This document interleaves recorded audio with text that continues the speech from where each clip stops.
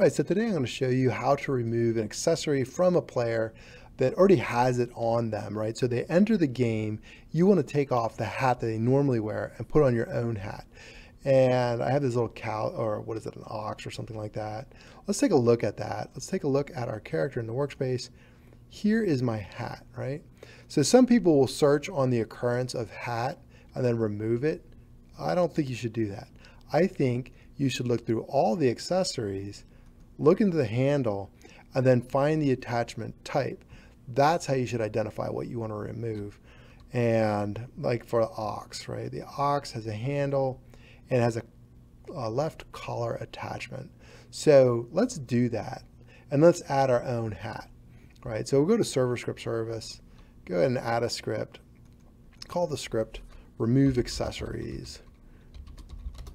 Okay, and we'll go ahead and make a function, local function on player added.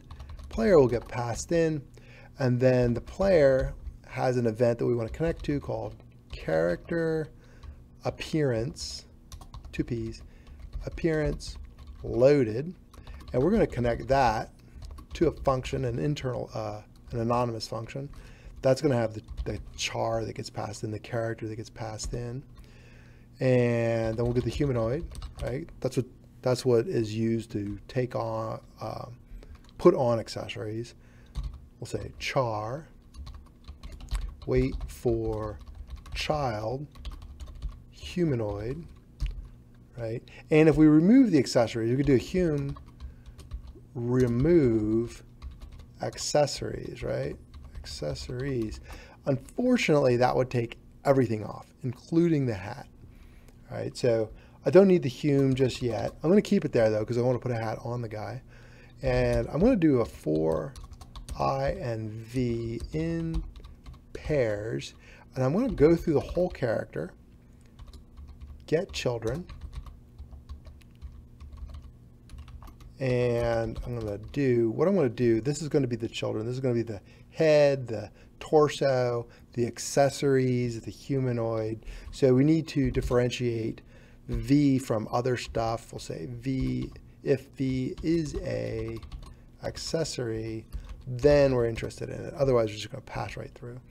So if it's an accessory, let's go ahead and see if it's the one we want. So we're going to say if V is an accessory and it also has a handle, it should if it's an accessory. We're going to find first child, and let's look for our hat attachment.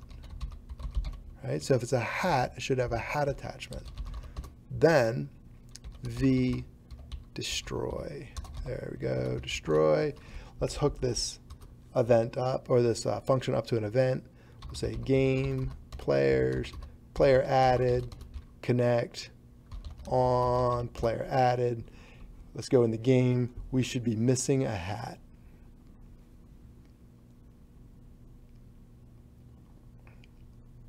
Cool beans, no hat. Just for good measure, let's get rid of the cow or the ox or whatever you call that. And let's go in here. Let's take a look at our ox. Our ox has a handle, left collar attachment. I'm going to copy that because I'm not going to spell that right. Control C.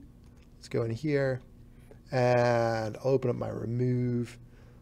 We'll do an else if, right? So we're going to check to see if the hat, and else if V handle find first child left collar attachment. Then let me see if I can make this smaller. There we go. Now you can see it. We'll destroy that too. Destroy. Cool. That should get rid of the little cow thing. The ox thing, whatever it is. And no ox. Awesome. Let's add our own hat. So I just dug around my stuff. I have this goofy hat here. I don't even remember what it's for. Let's just make sure I did it right. Handle, hat attachment. Cool. That should work. Let's move that down to server storage. And let's put that on our character. So we removed our stuff. Right after that for loop, let's go ahead and put our hat on. So I put that in server storage, Let's do a local SS for server storage, game, get service, server storage, and then local hat, SS, wait for child. What do I call that? My hat. Clone it. And then here's where, this is where I use that humanoid, right? So I'll say humanoid, that's responsible for putting accessories on. Add accessory hat. Cool, get rid of that. Now you can see everything. And we'll just hit play.